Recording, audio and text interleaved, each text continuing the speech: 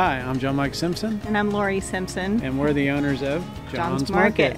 We acquired the store in 1995. My father-in-law actually built this store when John Mike was a baby, when he was first born. So previously, John Mike's grandfather owned the business on Main Street, and my father-in-law purchased it at that time and eventually built here on the site about 54 years ago. Some of the recent changes are all the refrigeration cases have been replaced, a new scanning system has been put in, and we have a new supplier. We received a grant from the USDA for rural grocery stores. It's an initiative to help small businesses stay alive. We actually applied 3 years ago, so we just got it just recently. That's when we proceeded. We've been working on the paperwork for 3 years. Inventory, we've expanded our line on our frozen food and our dairy and milk items.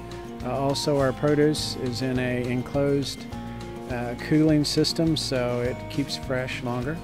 There's very few grocery stores left, small grocery stores. Most everything is chain operated, and obviously it's getting harder and harder to compete with those. So we're really proud that we've been able to stay alive this long.